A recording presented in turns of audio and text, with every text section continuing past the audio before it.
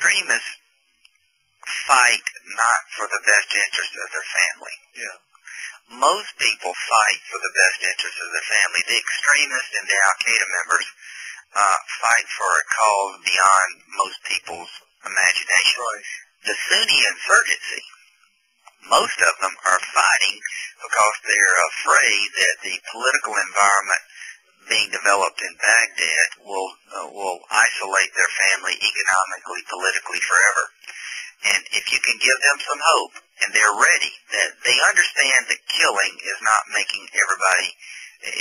If you think we're tired of the violence, you ought to go and talk to average everyday Iraqis, which I've done. Yeah. Sunni, Shia, and Kurd, the vast majority live in fear, are fed up with it, and they're going to fire Maliki if he doesn't deliver.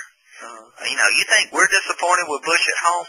The average Iraqi is disappointed with Maliki and then some, and he senses that.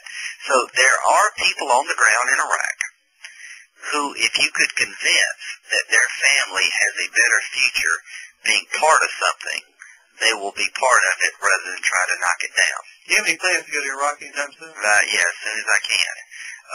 But the economic piece of the pie... I'm trying to hitch a ride with somebody sometime. Yeah, I need to get you over there. I promise I'll try to get Either that or I need you to get them to waive the age limit so I can... Well, there you go. In a uniform. I literally may do some of my reserve day. I don't know yet, but we're talking about doing it. But what I'm saying after 5 visits, the stereotype that's being sold by politicians here at home is they're a bunch of animals who've been fighting among themselves for 1,000 years. Right. That is not the truth. Now, I have been there 5 times, and I have met Sunni, Shia, and Kurds who are very sophisticated people who have a lot of problems to overcome, but do have it in their heart to reject violence and Al-Qaeda. Right. And we just need to empower them. But put yourself in their shoes. Would you turn in the IED bomb-making factory down the street if you had no confidence in the police and the Army to protect you? Was the United States going to give up its nuclear deterrent? There you go. Yeah. So this is what the new military part of the strategy will do. It will add capacity that's been missing in the whole part. 80% of the deaths in Iraq on the American side come now from IEDs.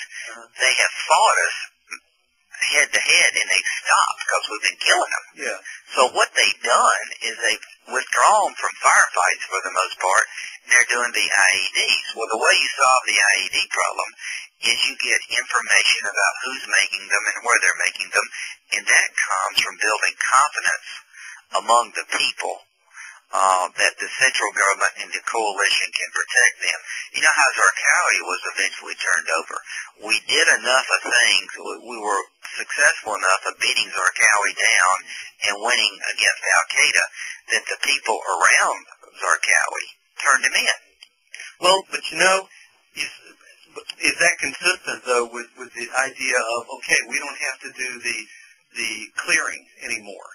Because the fact is, nobody's going to be able to do the clearing as well as we do the clearing. Well, see, the problem, you're right. What will happen in the future is that the Iraqis will lead in all 3 phases. Did you see the firefight on TV yesterday? No. Okay, there was a firefight with about 10 or 20 insurgents. Did everybody have it, or? Yeah, well, I can go back and look at it. Kevin, see if you can get it. You had an American guy shooting with an Iraqi guy shooting, and as he was shooting, he was explaining to the Iraqi, watch this point over here, he's going to pop back up. Literally fighting and teaching.